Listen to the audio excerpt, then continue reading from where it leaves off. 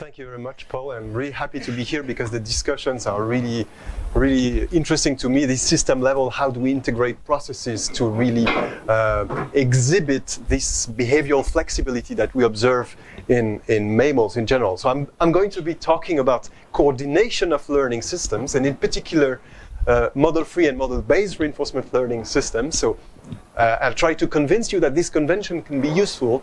And so I come from a team in Paris which really aims at developing architectures and models of adaptation and cognition.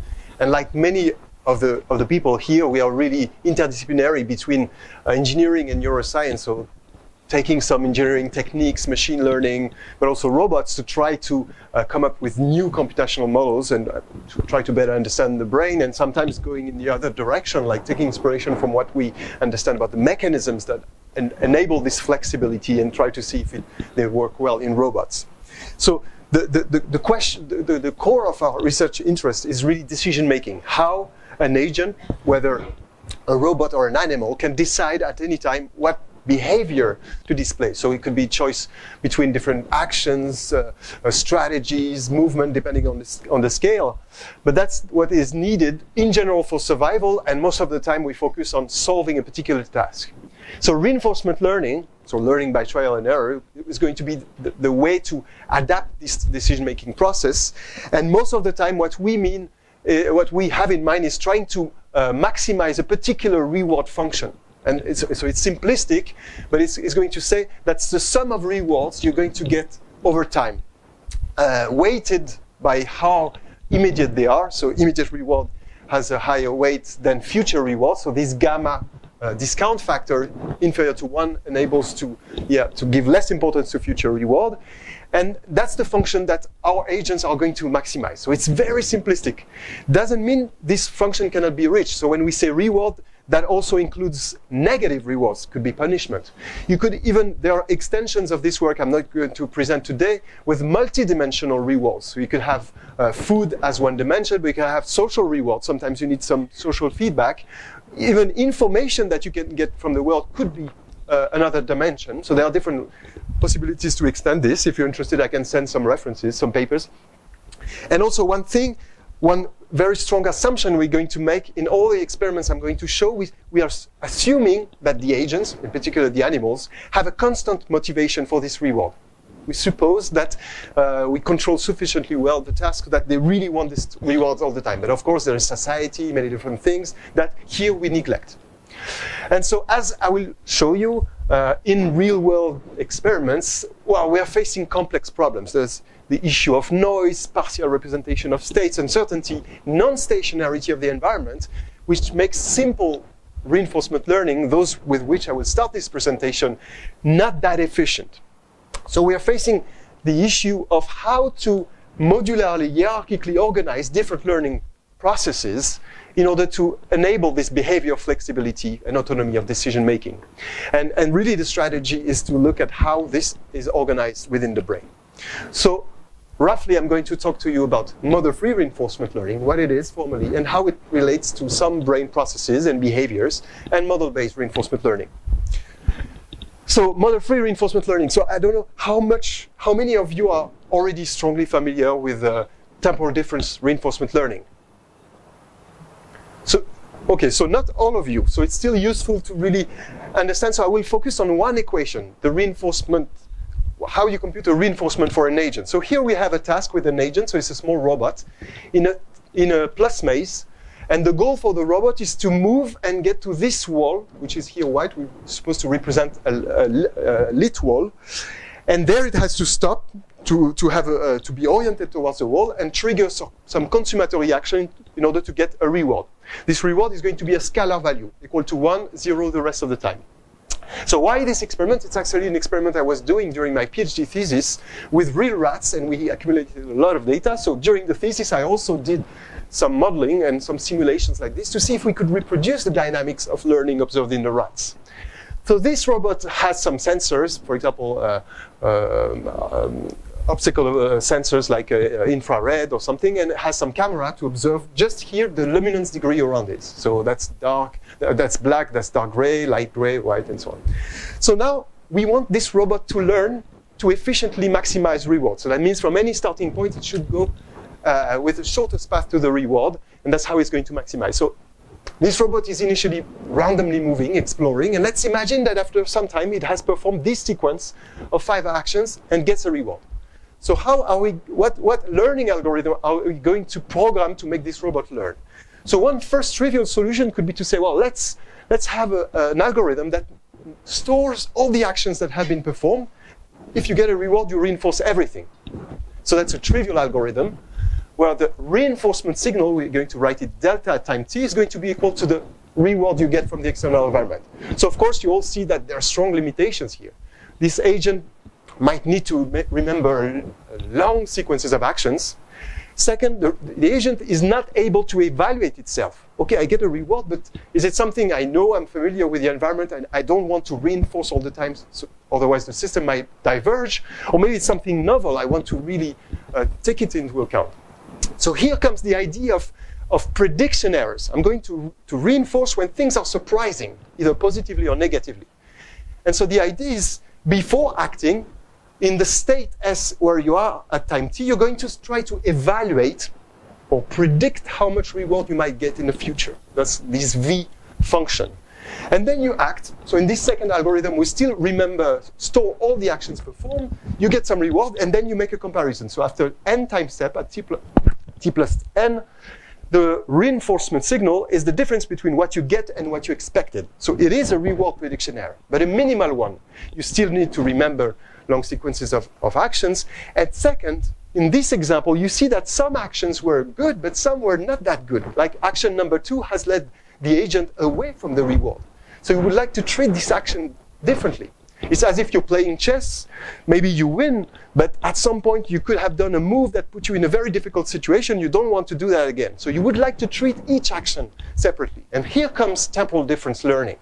The idea is to add a third term here so that you do an update, or you do a reinforcement after each action. So before doing a given action, you estimate the situation based on what you've learned. So initially, the value is 0 or is something random. Then you do an action. You have a new estimation at t plus 1. And the difference between 2 consecutive predictions of reward, so a temporal difference, is going to be part of your reinforcement signal. And so here, imagine that the robot has already done a few trials. So he knows, there's some reward to get. So before doing action 2, let's say the V is 0.5. And then the robot, maybe because it explores, decides to perform action number 2 and finds itself in a situation, oh, now my expectation is 0.2. It's not as good. So I'm in a situation where I still don't get any reward from the environment, so this is 0. But the difference between those 2 consecutive predictions is negative, and it's going to decrease the probability of redoing this action number 2. So I think that's one of the key elements here. Because of this third term, you don't only reinforce actions when you get a feedback, woo, but no problem. But you do an update after each action, and that's the strength of this algorithm. So let me show you what happens. Oh, and I want to say something more. That this equation, if it's then used to update your value, so that's the equation you use. So the value will be updated based on the previous value multiplied by 1 minus a certain learning rate. And this learning rate is used to weight your new expectation.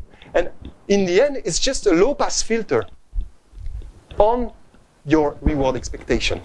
So let me show you with a pseudo simulation how this behaves. So this is a classical grid world where in machine learning people have developed these algorithms. So we have an agent that moves north, south, east, west.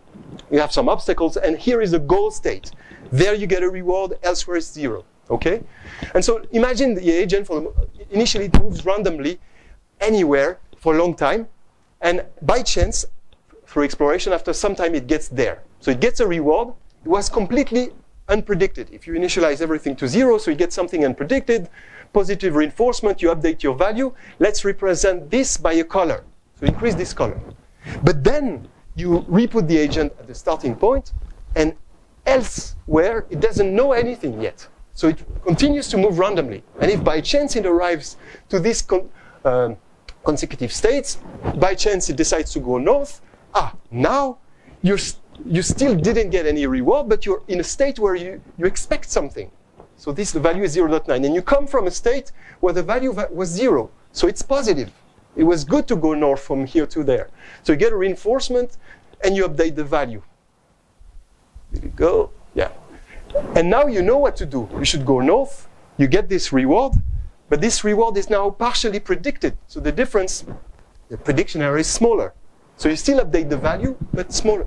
And what happens is you progressively build a gradient. That's what you do. But it's very, very, very slow. That's a key feature that you need to remember. This is a model-free reinforcement learning process because the agent is just learning local values. It's not trying to build any mental representation, a model of the structure of the environment.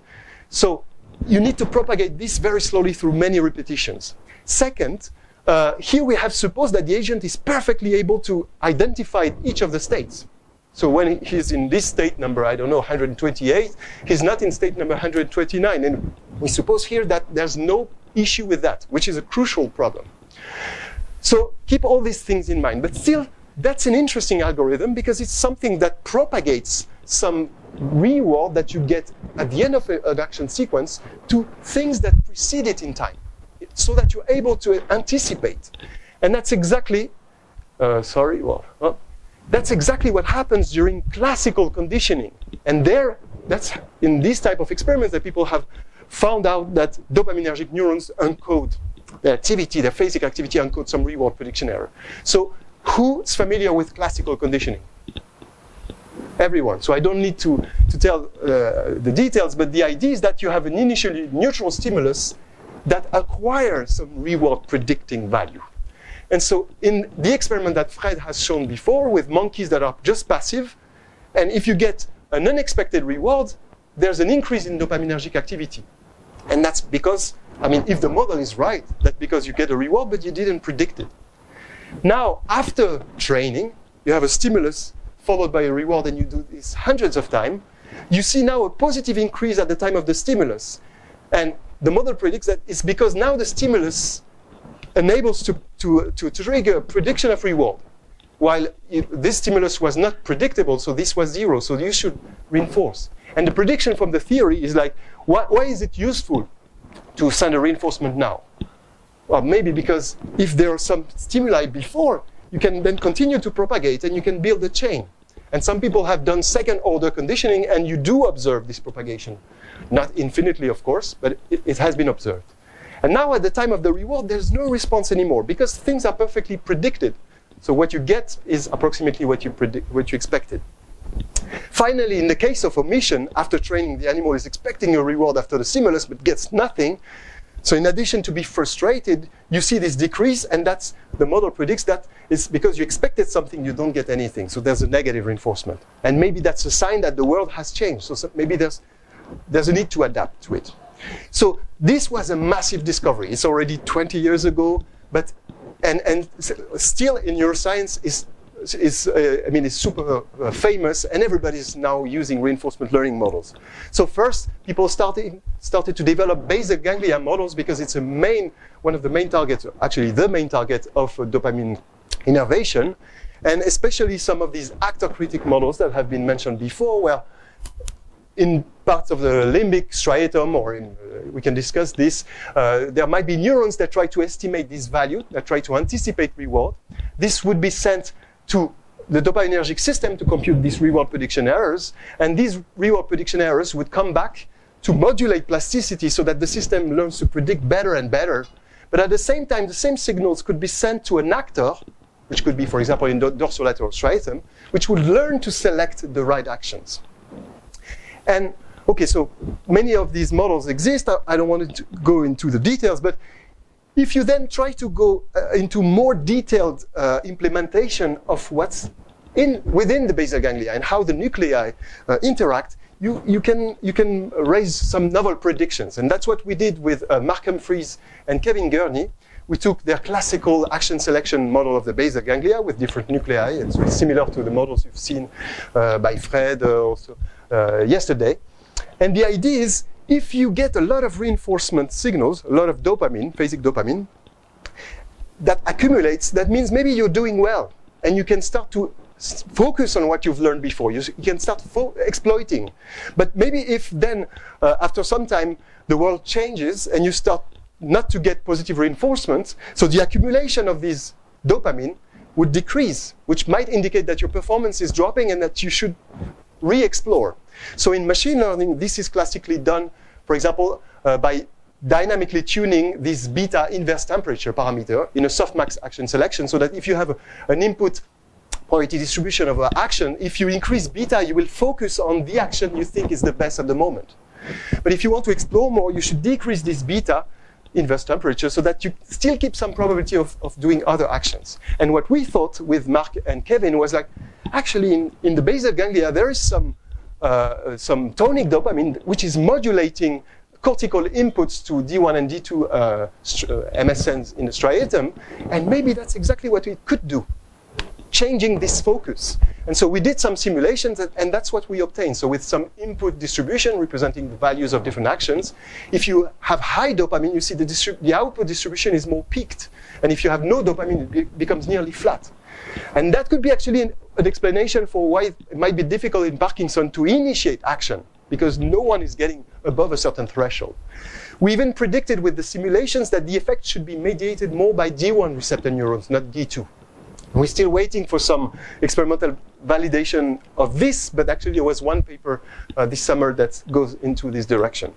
So it could be that dopamine contributes to different things. So reinforcing synapses for learning, but also modulating action selection. But how would that then link to the typical Schultz effect?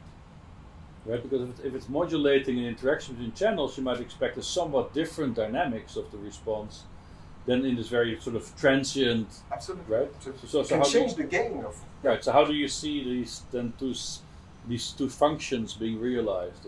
So I will show you some models that integrate both later. But of course, I mean, it's a complex question. We do this in a simplistic way, but yeah, it's an interesting line of research for us. So now, let's get back to this story. So we came from an algorithm from machine learning, temporal difference learning, which uses reward prediction errors, and actually dopamine neurons, their phasic activity seem to encode some reward prediction error.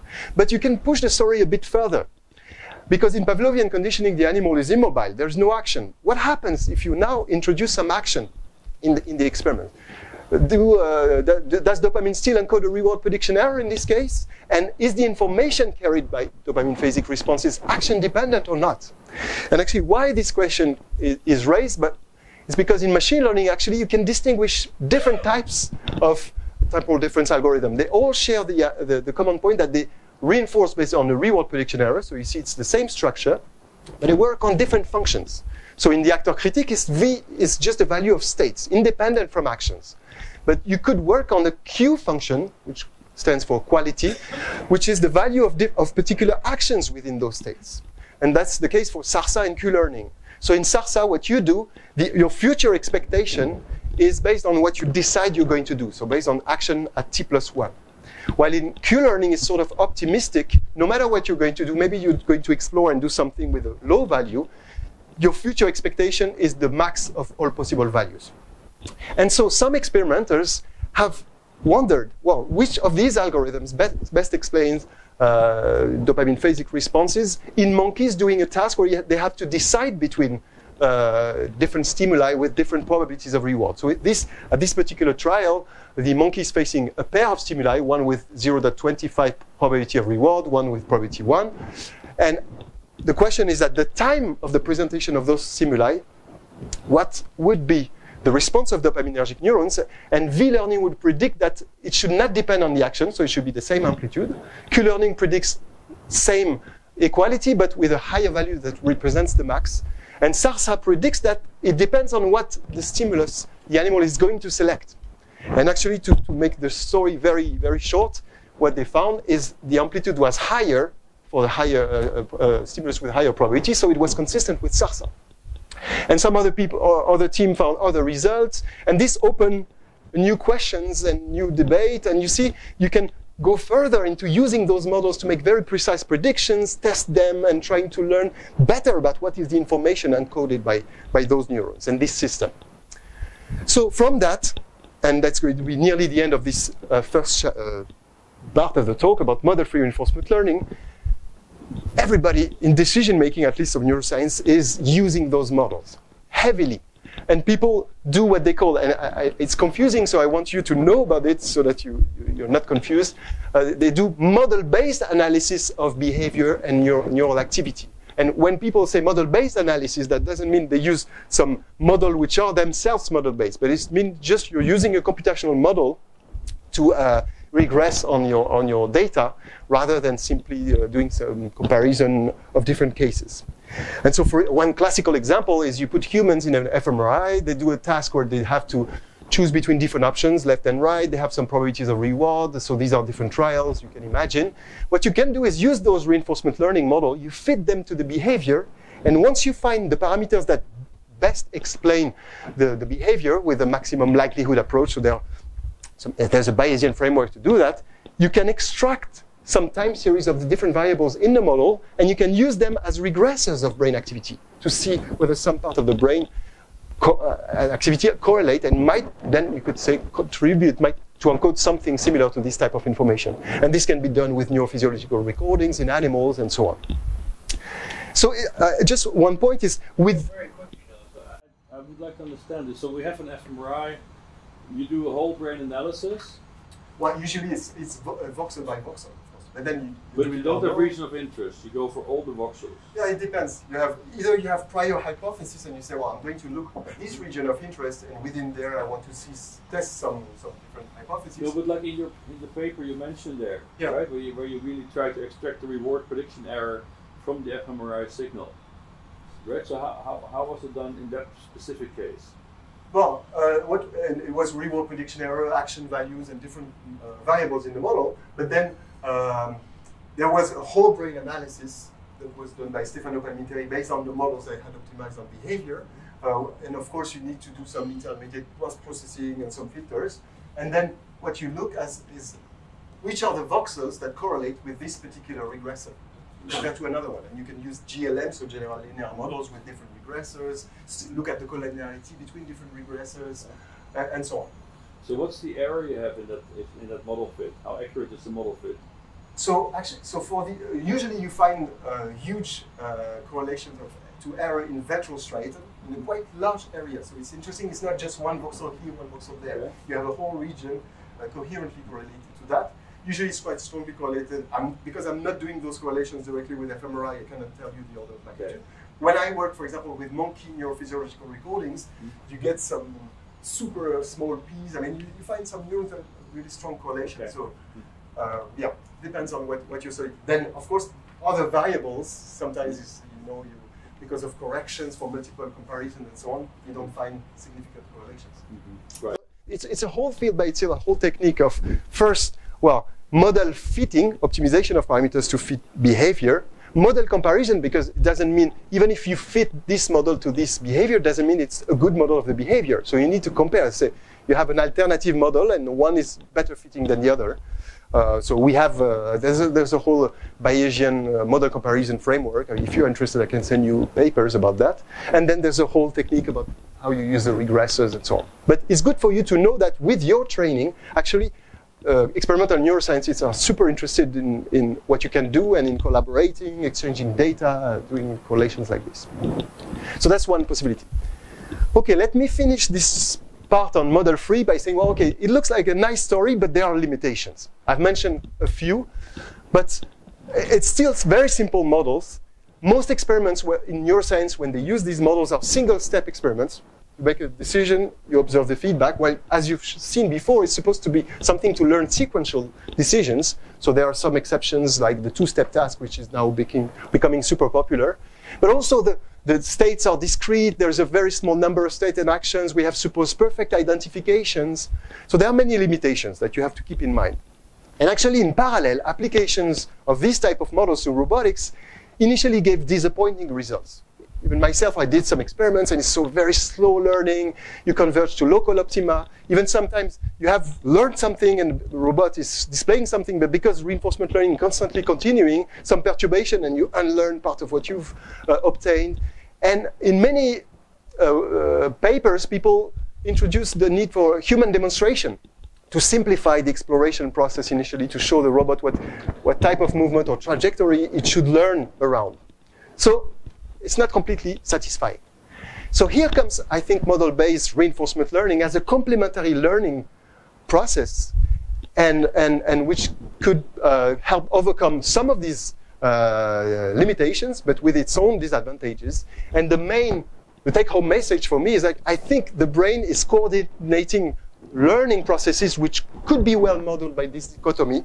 And part of our flexibility is our ability to autonomously shift between one another, because each has some advantages, each has some disadvantages. So let me talk about this idea of when you build a model of the world, of course, approximative, partial, and so on, well, you can close your eyes and you can think about what would happen if you were to take some actions in the world. You will end up in some state. So you can do some mental traveling, and you can deduce things. You can bootstrap learning, and we think that hippocampus and prefrontal cortex is contributing to that. So Frédéric Alexandre has shown some things along these lines. So remember, I told you model-free reinforcement learning is super slow to learn, so people thought, how can we bootstrap this? But actually, if you have the agent use its internal model and simulate itself playing in this model, for example, during sleep, well, maybe when you put then the agent back to these experiments, it would be better than if it was just the end of learning the value function it had learned at the end of day one. So that's the idea. And in machine learning, there are things like with the Dyna architecture that implements exactly this idea. And so, formally speaking, when we say in reinforcement learning, when people say model-based, that means it's when you explicitly manipulate those two functions, a transition function and a reward function. So in the other case, there is a transition and a reward function that rules, that decide how the world is working, but the agent is not trying to manipulate them, not trying to learn them, not given these functions. So the reward function is simply a sort of memory of which state-action couples are associated to reward in the world. And the transition function is something probabilistic that says, for each state-action couple, what is my probability of ending up in different states? So you build a sort of graph. And so in the case of navigation, it could be like a cognitive map. And so using this model, according to the words of Sutton, is like, well, you first incrementally learn this model of transition and reward functions, and then you can plan within this model by updates in the head of the agent. So in the case of navigation, this learning process is very different from model-free reinforcement learning. So imagine you have a water maze and an agent exploring. Without any feedback, you just, with latent learning, you can just build this graph, this cognitive map. And then once you introduce reward, like for example, a hidden platform where the animal can relax, well, the agent can plan and can say, well, I'm here, this is the reward, so I'm going to propagate and to find the shortest path in a graph. One issue, one limitation with this strategy is like it produces slow decision making. If the world is big, you need a lot of time to really find your shortest path, to plan.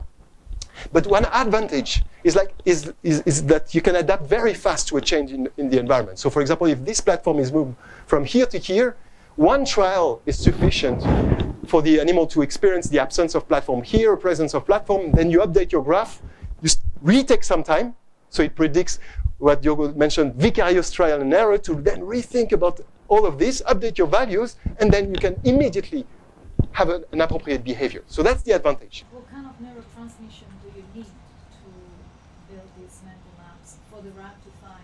So in all the work I'm presenting, I'm doing this really at the algorithmic level. Okay. But then you could imagine that just having attractor states and you move between attractors. I mean, there are different ways of implementing. I think it's, I don't want to down-tone the difficulty of it. I think it's a whole field by itself, how you neurally implement a model-based system. But I'm not working on that. So that's the interest. And so now you have two strategies. For example, for navigation, if we stick to this example, you can do some model-free reinforcement learning, which is interesting because you can make an instantaneous decision. You just compare a few values. So it's very fast. So you have very slow reaction times. But when the world changes, you need to locally relearn things. And for a long time, you will be attracted by the previous reward location. So it's slow adaptation. On the other hand, you have model-based, which is much more flexible, but it's computationally costly. And it takes time to really make decisions. And so we have applied this to many different experiments. And the interesting thing, you can not only explain changes in performance of humans, monkeys, rats in different tasks, but you can also well account for changes in decision time. And so, for example, this vicarious trial and error, why the model should stop at some moment to restart thinking, that's one hypothesis that you have switched back to model-based and that you're doing this inference process. Whoops. So let me, how much time do I? In the navigation case, model-free could also link to egocentric and model-based on allocentric, but you didn't mention that here. So you don't see that necessarily linked? Or that's a complication you would like to ignore for now? Yeah, I wanted to ignore it, but I can say a word. We wrote a paper with Mark and Fries where we proposed that it's actually orthogonal. Because you can do model-free allocentric things. So that's exactly what you said. The hippocampus could just provide information about what the state where you are, and actually this strategy is allocentric. Your states are really allocentrically defined. And it will be, and sometimes it can be more flexible than model-free egocentric, but you don't have the flexibility that you have when you have a model. We should discuss that. And you can do a model-based egocentric strategy too. And there are some evidence for this too. Sure. So for me, it's sort of orthogonal. That depends what. So, but most of it. And we predict that actually you should see, for example, in dorsolateral striatum and so on, some spatially correlated activity, but model-free. And I'm not sure. Well, we can talk about it later. I don't really understand the model-free allocentric model, but okay. I don't think you will be able to realize that, but okay. Yeah, I'm happy to discuss this as well. So let's get back to neurobiological data. And in particular, the hippocampus. So you heard of it. So how many of you know about the hippocampal place cells? Nearly, not everyone. So these are neurons that respond for the current location of the animal. So you see an example of 4 neurons here, illustrated, when the animal is running on a track. And this neuron is responding only at this position and not other positions. And you have other neurons for other positions. And the bottom plot, each square is the recording of 1 neuron, and the color shows the receptive field. So for example, it's a square arena where the animal has moved. And so you have some neurons that respond at the bottom right, some in the center, some at the top. Some are not selective, they respond everywhere. Some respond nowhere. They even have some neurons with 2 receptive fields. But as a population, we think that they encode some spatial information. Well, the interesting thing is those neurons not only respond when the animal is behaving, but also when the animal is immobile, for example, during sleep. And the first evidence for experience-dependent information that is reactivated during sleep was, to my knowledge, this paper by Matt Wilson and Bruce McNaughton. They have recorded hippocampal neurons during a moment where the animal is running on some maze, but you have a pre-sleep period and a post-sleep period. Each dot here is representing 1 recorded neurons, and the lines represent some correlation of activity between pairs of neurons. And so the thickness of the line represents the strength of the correlation. So you see there is some initial pattern, but then during the task performance, there's a new pattern emerging, and visually, that's what is interesting with this plot, you see that during the sleep after, this pattern is reactivated, and which was not present in sleep before. And then people have done recordings further. You can record a lot of these neurons and see how sequentially they encode information. But this doesn't happen only in the hippocampus. This is communicated to the prefrontal cortex. So these are about 10 years later, still in the group of Bruce McNaughton, but these are multiple unit recordings in the prefrontal cortex. And so here, this is 1 recording, rat 1, session 13. This is another recording, rat 2, session 7. For each of those, you see the pre-task sleep, task performance, post-task sleep. And each line represents 1 recorded neuron. So you see here 200 neurons, or here 110 simultaneously recorded neurons. And so they have been organized so that you can visually see the sequence of activation when the animal is running. So they really accompany the sequence. But you see that this sequence is reactivated during sleep after. Now look at the time scale. For me, it's fascinating. Here, the sequence takes 8 seconds, but during sleep, it's just 1 second. So as if this sequence is replayed much faster. And so people think, well, maybe that helps to cope a little bit better with constraint of molecular constraints and so on. Well, still 1 second is huge. But it also illustrates the fact that when you think about doing something, you don't have the physical constraints of really moving, so it doesn't take time, it doesn't cost at least physical energy, costs mental energy, and so you can do things faster. It makes me always want to think of some example. I'm sure it happened to you. Sometimes you wake up in the morning, you look at the clock, but you're still tired, you fall back asleep, you make a long dream, you're traveling and so on, then you wake up again, but it's just 1 minute or something. I think, well, it's non-science to say these stories, but I think it illustrates this process. And maybe when we dream, time might be compressed. Okay, and actually, this doesn't happen all the time in permanence in the hippocampus and so on. They are discrete events. So you've mentioned the sharp wave ripples, which are fast oscillation between 100 and 250 hertz. So you see those bursts. And when, those oscillations, and when there are those oscillations, many neurons are reactivated simultaneously. So this is, for example, one recording. And if you zoom in, you see that they are reactivated in sequence. And sometimes it's the same order as what the animal has experienced. So it's called a forward order, but sometimes it's a reverse order, which is also fascinating. Why? And a lot of people have thought, well, maybe it's like model-free reinforcement learning, because you want to propagate reward information to states that precede in time. Now the question is, do these oscillations have a causal impact on learning? And actually they do. If you suppress them, you impair learning performance. So this was done in Paris, the group of Michael Zugaro, in an 8-maze task where the animal has to learn every day to do just 3 trials, so 3 choices. It has to find the arms that contain some food. So those 3 here. But after a few trials every day, the animal is put in a pot just to sleep and is recorded in the hippocampus. And each time one of those sharp wave ripples is detected, a small microcurrent is injected to perturb it. And of course, you could say, well, if I inject currents, I'm just impairing everything. So maybe that's not the real causal effect. So what they also do, they have a control group where each time there's a sharp wave ripple detected, they wait around 50 milliseconds and they inject the current so that it's outside the ripple. And what you see here is an index of performance days after days.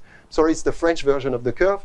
But you see that normal animals in blue and the control group on the right in black don't have a different performance, but this group, where they have suppressed those sharp wave ripples, learns slower. And to me, that's striking. It's not like they don't learn, and that's not something mentioned in the paper, but they learn slower. And for me, it might be an indication that one learning system, maybe model-based, has been disturbed, but you still have your basic model-free, slow learning that is happening in the background. Okay, and another example of reactivation, something you mentioned, so those forward sweeps when an animal is hesitating at, for example, a decision point in a multiple T-maze, so those vicarious trial and error, and Dave Reddish and his colleagues have recorded activity of many hippocampal neurons, and when they decode, they try to decode what is the position that is encoded by this population activity. You observe it during a window of 0 to 600 milliseconds, and you see that so the circle represents the position of the animal, and you see that it's as if the activity is going in one arm, again in the same arm, and then the other arm, and at some point the animal is moving. So it's fascinating. Maybe we're recording some mental traveling or planning ahead process. So I just want to mention that there's there's 2 papers, but with the same idea that were published at the same time to propose a theory about that. Of course, Nathaniel Doe in the American team have published in Nature Neuroscience, and we published in J Neurophysiology. But they've gone further into trying to give some normative perspective. Why is it useful in the first place to do some replay? And how should we prioritize which states should be reactivated during the replay? And we done something more like a review of many machine learning algorithms to see which one best explain hippocampal activity. But we arrived to the same idea that algorithm that the goal of replay might be to have your action values converge faster and stabilize, and that you should give a priority, for example, to surprising events in the world or to states associated with uncertainty. So I don't think I will go into the details, but for example, this is just to show you one simulation, and we have a model-based system, and what in a multiple T-maze, and the color shows how much time was spent by the model, by the agent, stopping and doing some replay. And you see that the majority of these replays occur at reward locations, because that's where the surprising event happens, the first time you get a reward, or the first time there's a mission of reward. And also in the central arm where you have to make decisions and where there's high uncertainty. And this is completely an emerging property of the model. In the Matar and Do model, they force the system to do replay either before the beginning of the trial or after the feedback. Well, here it's emerging from the system. A second thing that I'm not showing is like those replays don't happen during the whole task. Once the animal has found a good strategy, there's nearly no replay in the simulated model. But each time you change the task, for example, the reward was there for 100 trials, and then you put it on the other side, then there are surprising events, and the model stops to redo some replay, which we think could be a good model of vicarious trial and errors. So I'm coming to the last part of my talk. So how much time do I still have? Perfect, okay. Don't hesitate to tell me like when I have 3 minutes left, please. Okay, thank you. So the main message I told you before for me is like, I think the brain is coordinating in an online manner different learning processes, and I think they could be well, I mean, some of these could be well modeled as a combination of model-based and model-free reinforcement learning. So I'm showing you this slide that Frédéric showed you earlier, which are instrumented conditioning tasks where an animal learns to press a lever to get some food delivered here. And the interesting thing is when you have, so you have a training phase, and the animal is doing this many times, and then there is a devaluation experiment. So for example, you give the animal in his home cage gets too much food and he's completely satiated, and you put the animal back into the box. If the animal has been moderately trained, you will press a few times but then stop. And the hypothesis is like, by Nathaniel Doe, Yael Niv, and Peter Dayan, is maybe the decision-making is driven by some model-based process where there's explicit representation of different states and transitions between the states. So in the initial state, if I directly put my head in a magazine, there's no reward, so I should rather press the lever to arrive in a state where the food is delivered, and then I enter the magazine, I get some reward. But I'm satiated. I don't want reward anymore, so I should not do that. But if, with overtraining, if the animal does this for hundreds of times, even after the evaluation, the animals will continue to press the lever. And the hypothesis is that there has been a switch of control of behavior to a model-free system which just locally learns values. And so the value of pressing the lever is high. So I should continue to press it. It's completely automatic, habitual behavior, as you mentioned, Frédéric. But this is, I think, a general process, like in navigation, you mentioned again. So the first time, usually, you go to a city you don't know, you look at a representation, a model, and you say, well, my hotel is here, BCBT location is there, so I should take the tram, then turn left, and so on. And when you're in the city and you say, oh, no, the tram station is there, I thought I had turned left, you can close your eyes and think of what you should have done. But during your everyday life, because you've repeated many times the same path, especially the students here, well, you don't do that anymore. You just walk, and you can, sometimes you're not completely awake, and you continue to dream, and still your body will turn at the right place. Or you can talk with somebody, and still you will arrive there. Sometimes some bad consequences happen, like you have an appointment to a new place, and you have to be on time, you start dreaming, and you find yourself in front of your house. Maybe I'm the only one to whom it happens. But still, so we think there has been a switch from, so initially people called goal-directed navigation to habitual navigation, and it can be modeled as a switch from model-based to model-free. But same thing for, I don't know, you learn to play music and you play the piano, you're playing a concert, thinking about, well, maybe I should put this finger here, could be fun, it's the best way to fail during your concert. You should rather completely have things automatized. You learn to do some sports, some martial arts. You repeat the same movements thousands of times until they become completely habitual. You build, you sculpt, you do sculptures and so on. Same process of automatizing things. So let me show you a model that we have developed, which combines model-based for navigation and model-free, plus an external exploration strategy I'm not going to detail here. And so you could think this is at a really systems level, and it's sort of hybrid. Like we have a detailed model of the hippocampus with entorhinal cortex, but for example, these are the parts. We consider that it's part of the basal ganglia loops, but without having a neural implementation.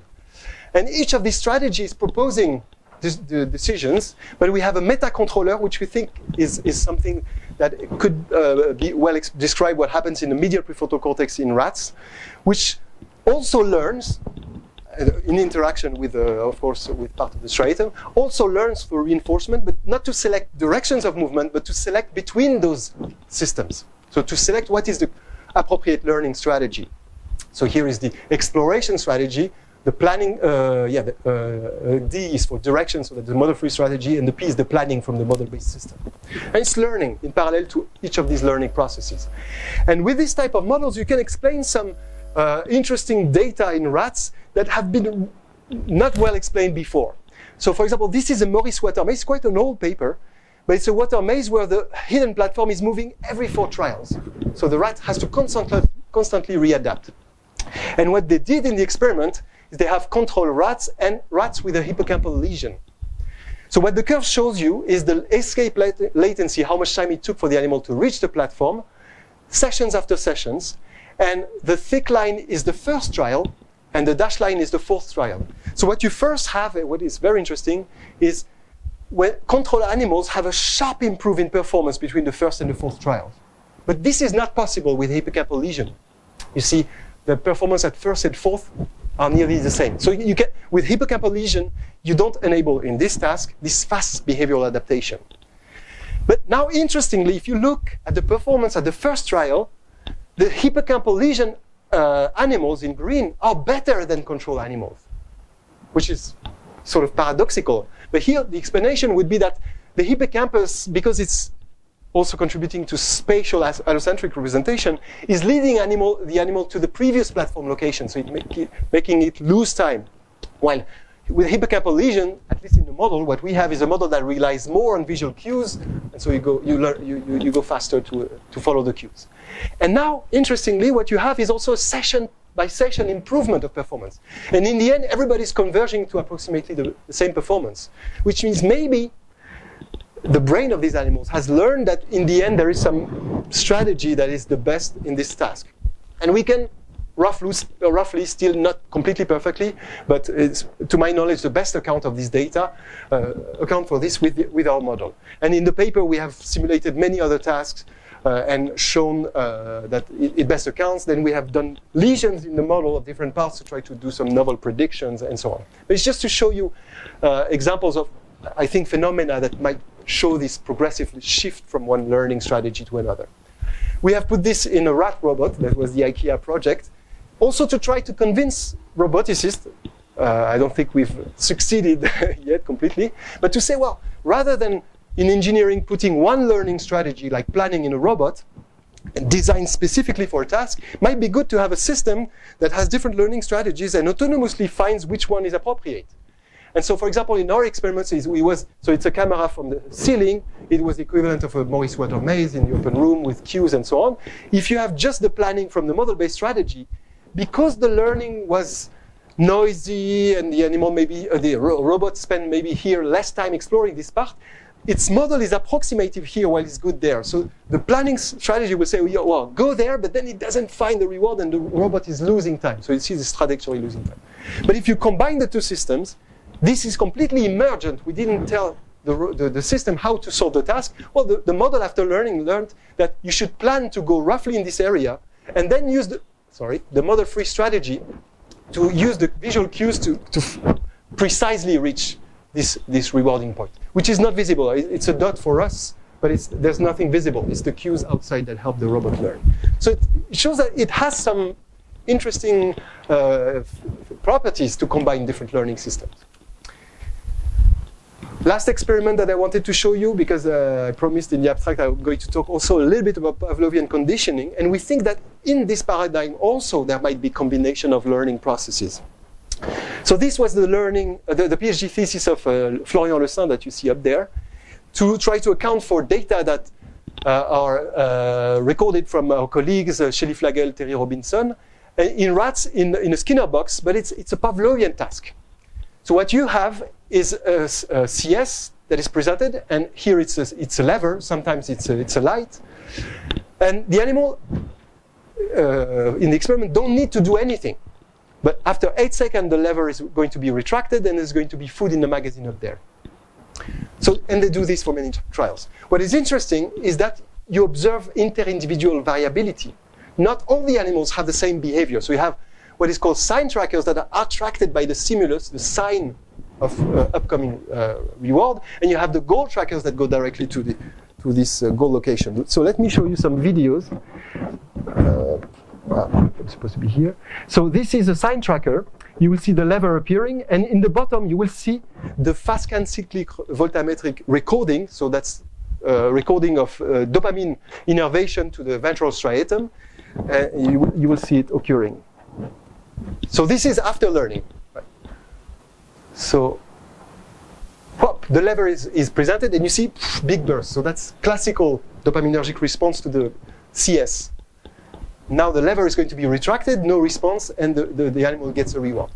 Okay, so these animals are attracted by the sign, the CS, and you see that the dopaminergic activity is classical, reward prediction error. I'll do this probably. Okay, now these are goal trackers. So the lever will appear on the other side, and again, look at the fast-scan cyclic voltammetry. Maybe it's... So you see, at the time of the CS, there was a small increase, but not that much. And now the lever is going to be retracted, up, and now you see this big response to the reward delivery.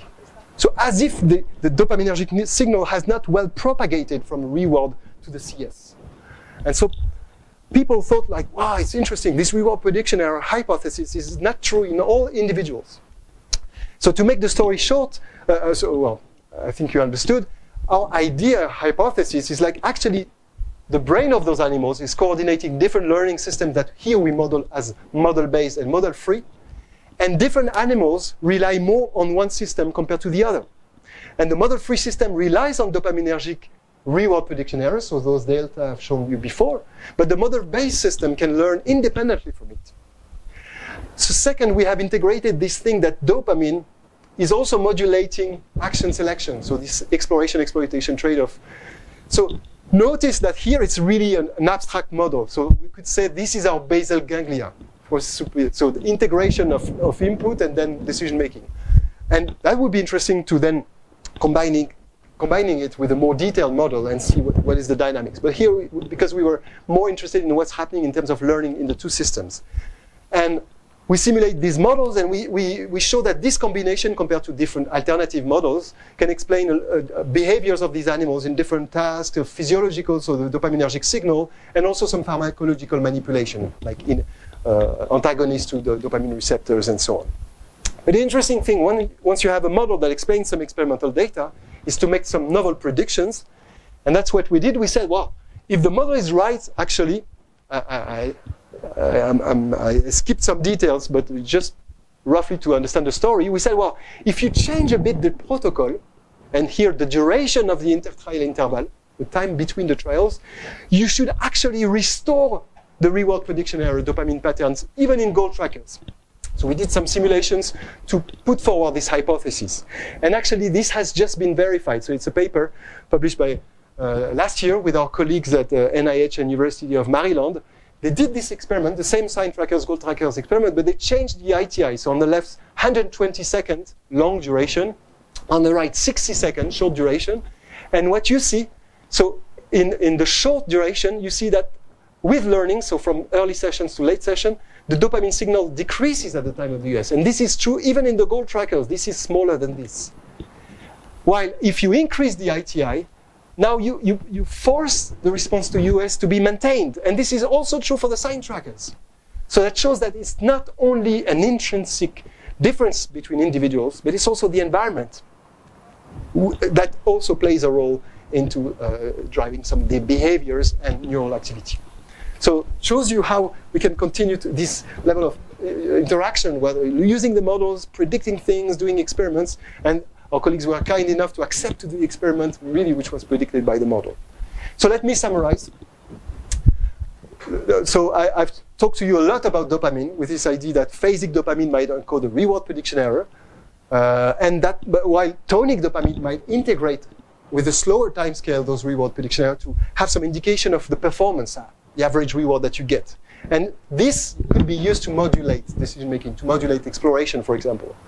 I've told you that based on this story, in this neuroscience of decision making, a lot of people currently are using these type of models, fitting to their data, designing new experiments to test some other predictions. But I've also told you that reinforcement learning models have also some strong limitations, and some ways that I've tried to sketch here to try to overcome those limitations. The idea of multiple parallel decision-making and learning systems.